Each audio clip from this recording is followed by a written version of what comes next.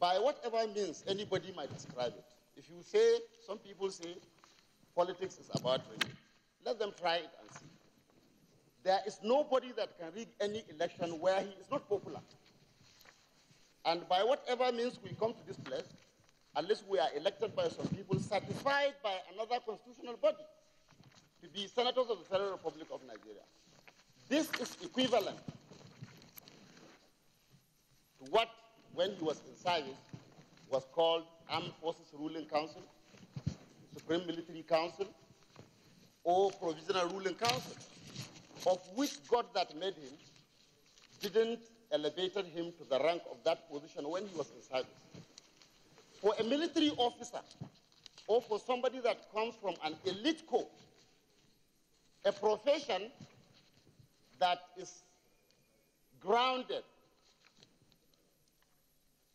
on discipline, to do this kind of things, I think is quite unacceptable. And we need to tell the Controller General that if he wants respect from us, then he must respect this institution.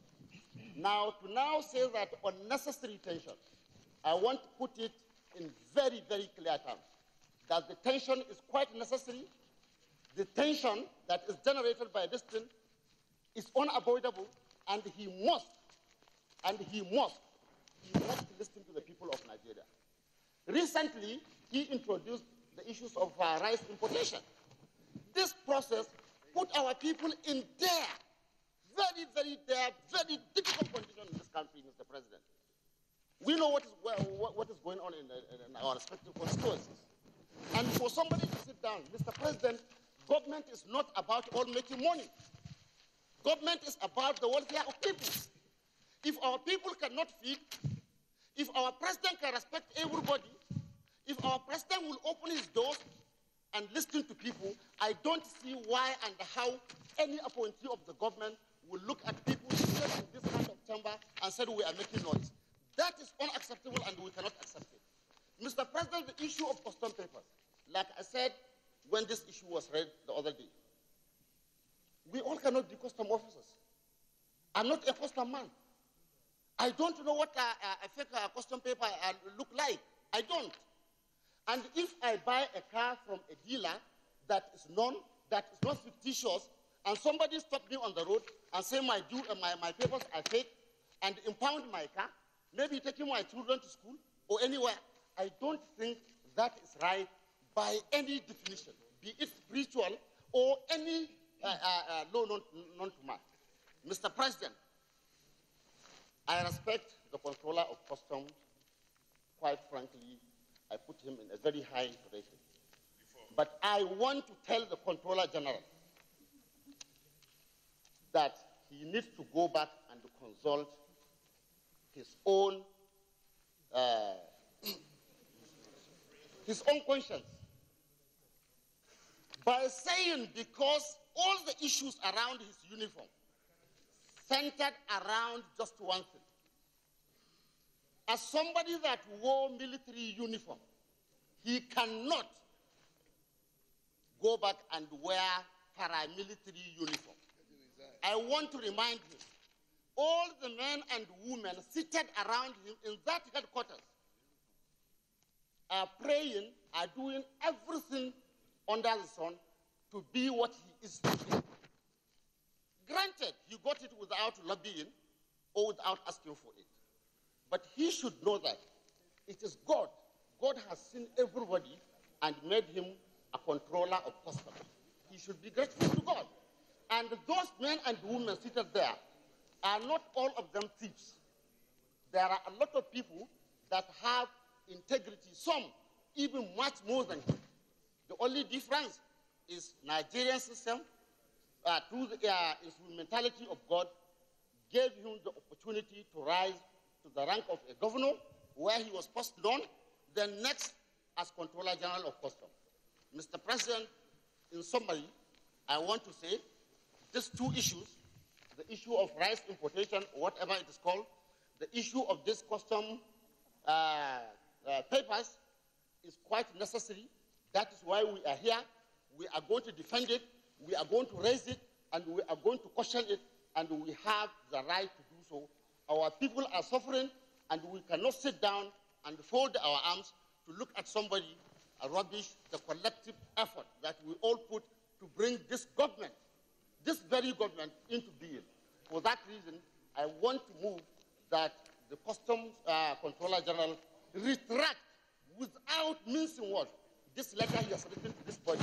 Otherwise, we should go ahead and apply the full sanction provided to us by the highest document of the land, that is the Constitution of the Federal Republic of Nigeria. I so submit, Mr. President.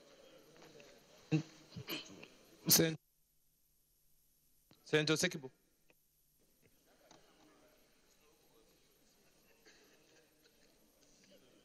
Mr. President, and my distinguished colleagues, I am Senator George Thompson Sekibu, CON. Mr. President, the National Assembly, the way I know it, is the first arm of government, and then followed by the executive and the judiciary.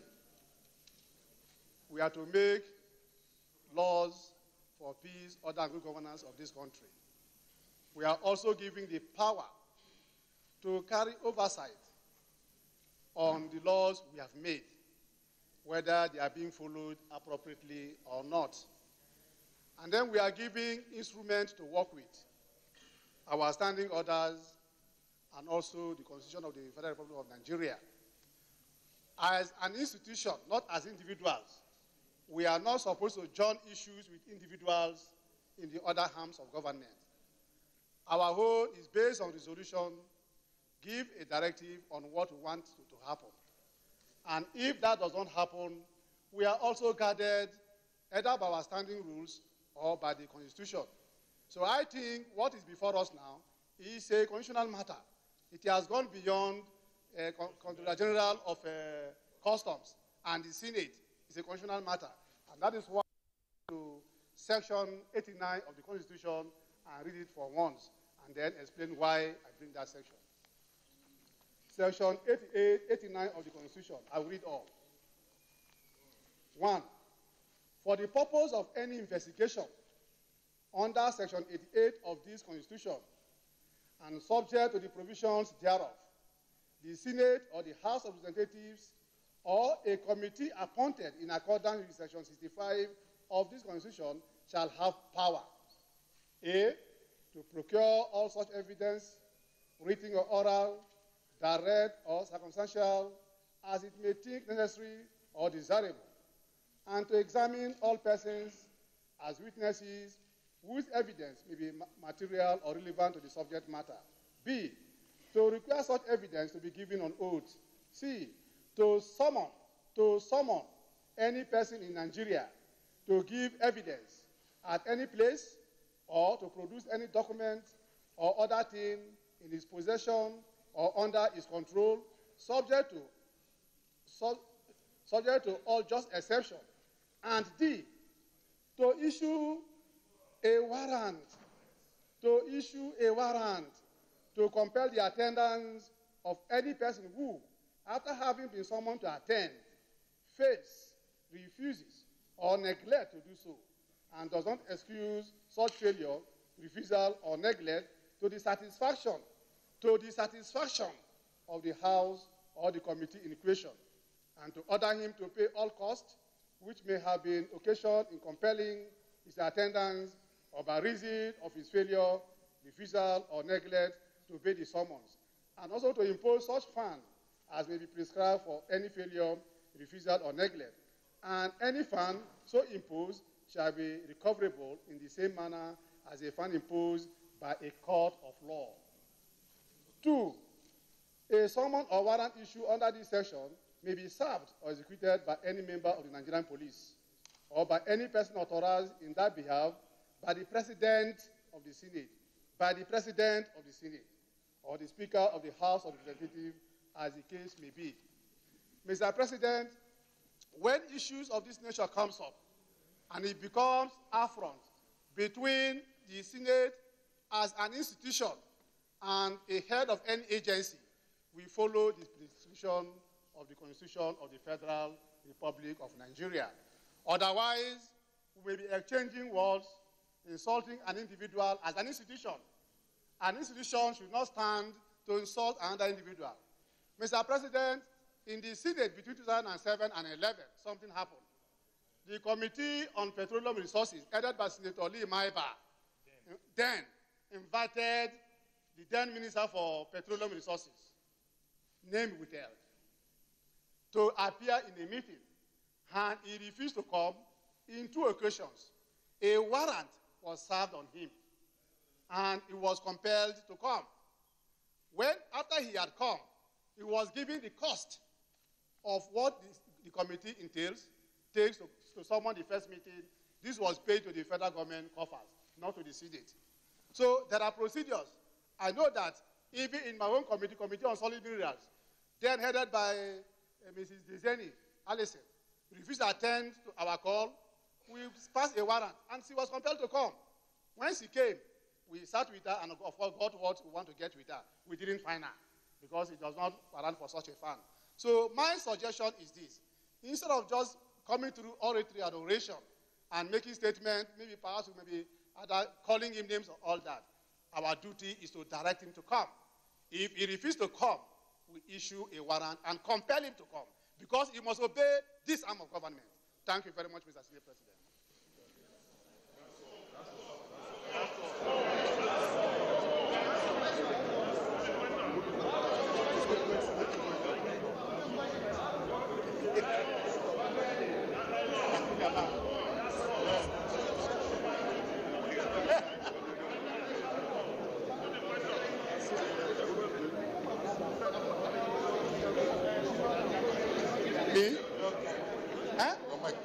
Okay. Senator Jubiba, you have anything else to say? Distinguished colleagues, is this the view of the House? So I'll conclude that as moved by Senator Sekibo, that we invite him and demand them.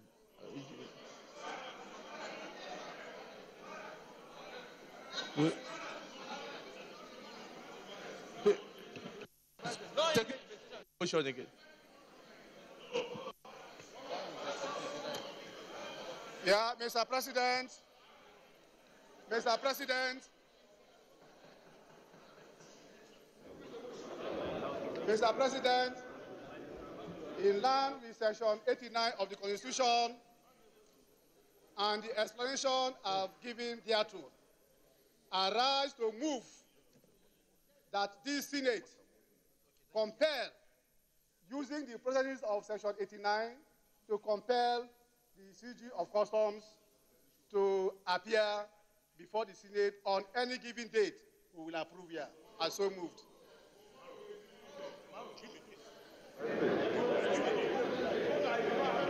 A date, Mr. President, to appear tomorrow, the 16th of March, 2017.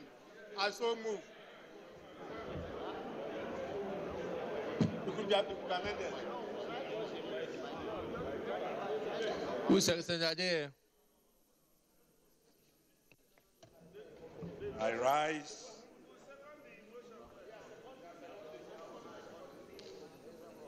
I've been recognized by the Senate President.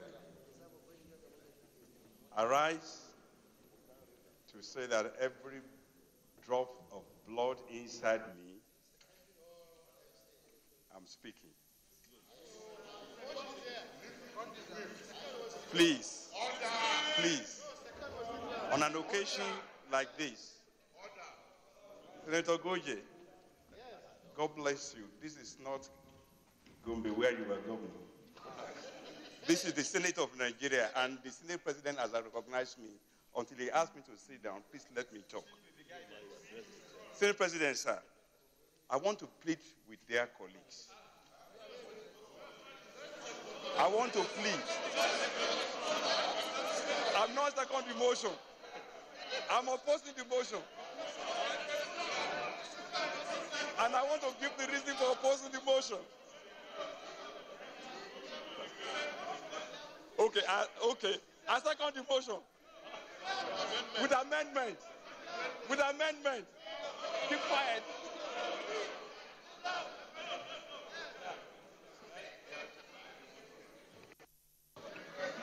This is democracy at work.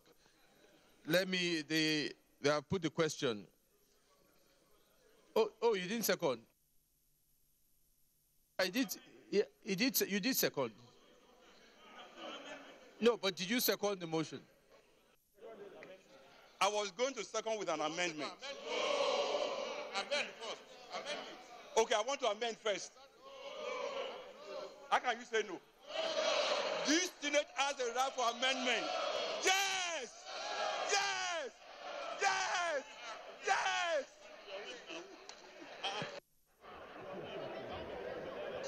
So, Senator Adele, did you seconded, yes? Yes? In good conscience, if my colleagues will not allow me to amend, I withdraw my secondment. Let somebody else second. P. Yeah? That's why Mr. President, very distinguished colleagues, I rise with very deep respect to second this motion. In doing so, Mr. President, I would like to also point out to the Nigerian public that this is not about the siege of customs. It is not about us. It's about the law of our land. It is about our people. And I say this with deep respect because what is an issue here is the legality, or otherwise, of harassing the ordinary people of Nigeria on the streets for matters that does not concern them. Mr. President, distinguished colleagues, I'm aware that the duty for the payment of duties are imposed on the importer and not the end user. If you buy rice, if you import rice, and I buy rice from you, it's not my business to know whether I pay import duty or not. If you buy vehicles and you put it out for sale and I purchase, it's not my business to know whether you pay import duties or not. The law is that it's the importer who pays, not the end user. So what we are trying to do is to make sure that we protect the ordinary people of Nigeria. So it's not about us. So we need to put it in proper perspective. So I believe the siege of custom need to come and explain to Nigerians, not just us, and Nigerians and their representatives, whether this is in accord with our law, and whether it is in accord with common sense, and whether this is the correct thing to do in the circumstance we found ourselves. So I second the motion.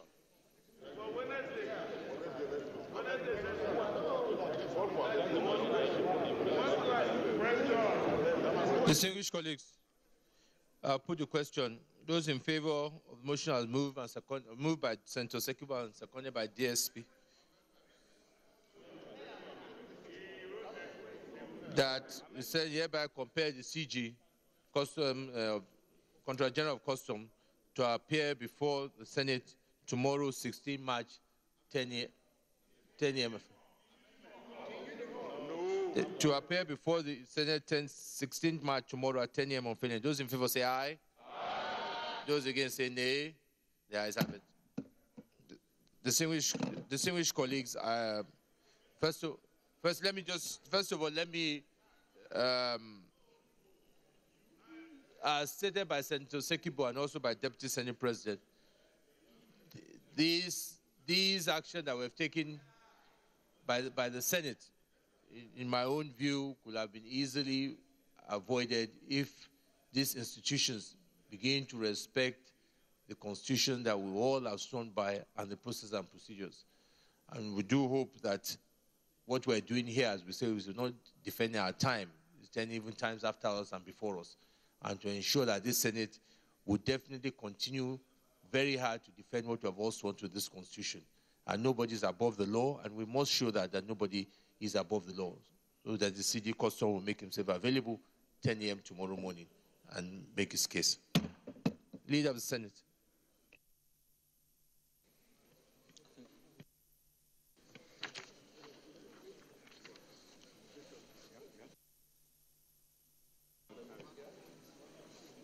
Mr. President, distinguished colleagues, I move that the chair reports progress.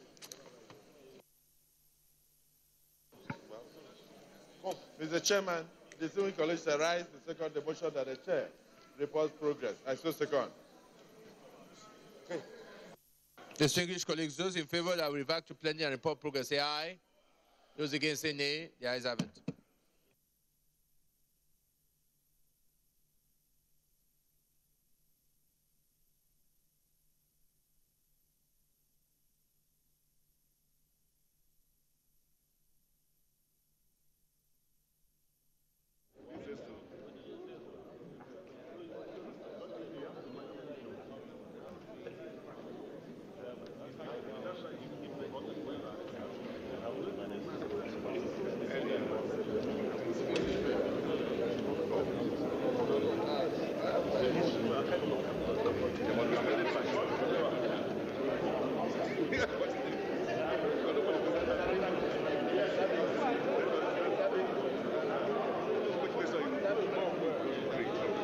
Distinguished colleagues,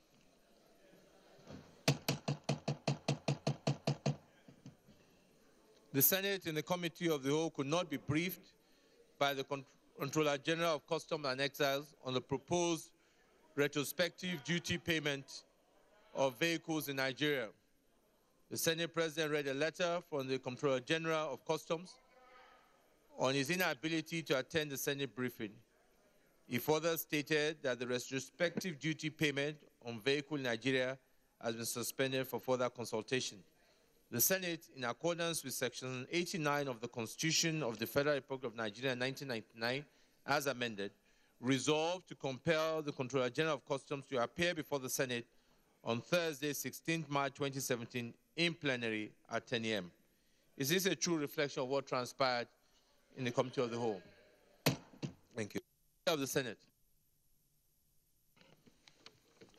Mr. President, very distinguished colleagues, the second order of the day is a motion requesting the Senate to consider the request of Mr. President C&C for the confirmation of the nomination of Mr. Ibrahim Magu for appointment as chairman of the Economic and Financial Crimes Commission, EFCC, in accordance with Section 2, subsection 3 of the Economic and Financial Crimes Commission Act 2003. Mr. President, distinguished senators, the purpose of this motion on the order paper is for the request of Mr. President C&C to be referred to the Committee of the Whole for screening. Mr. President, distinguished senators, in order to carry out this exercise in conformity with our standing order 17, floor privileges, I will move two motions. First, I move that the Senate do resolve into Committee of Whole to conduct the confirmation hearings.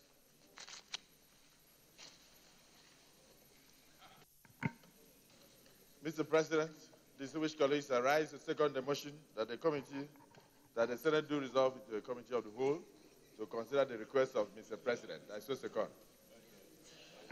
Distinguished colleagues, those in favor that the Senate do resolve in Committee of the Whole, say aye. Those against, say nay. The ayes have it.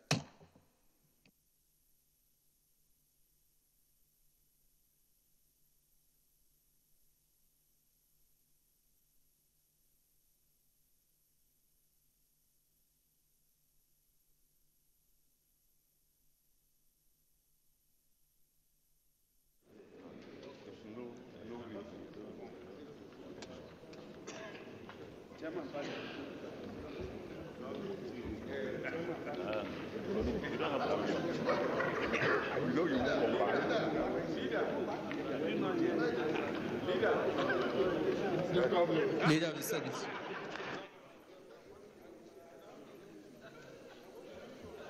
Secondly, I move that the Senate do admit the special advisor to the President on National Assembly matters and the nominee and other EFCC officials into the Senate chamber.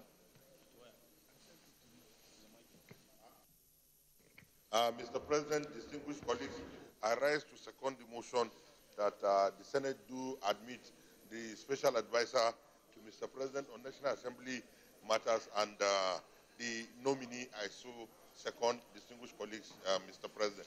Thank you. Distinguished colleagues, those in favor of the motion,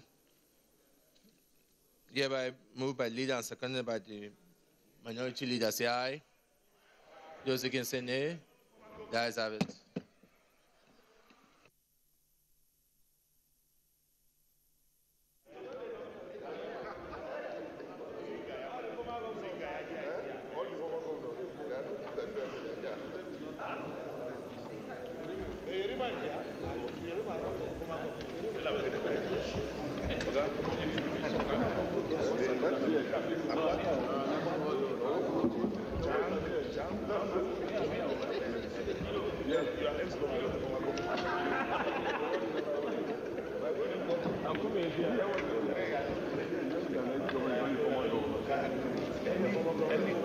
Former governors, all of them have minimum of 5 billion naira.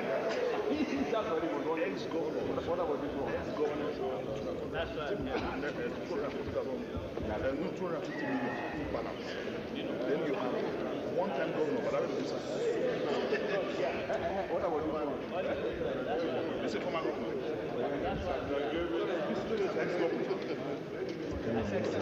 But I don't know, this is a one-time governor.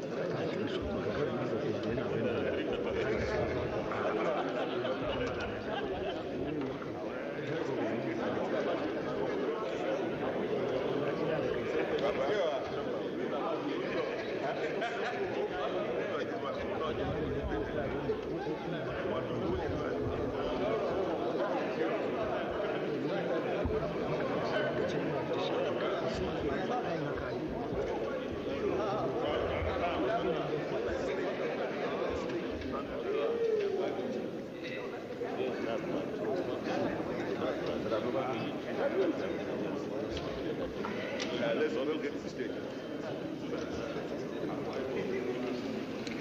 Please take your seats, distinguished colleagues.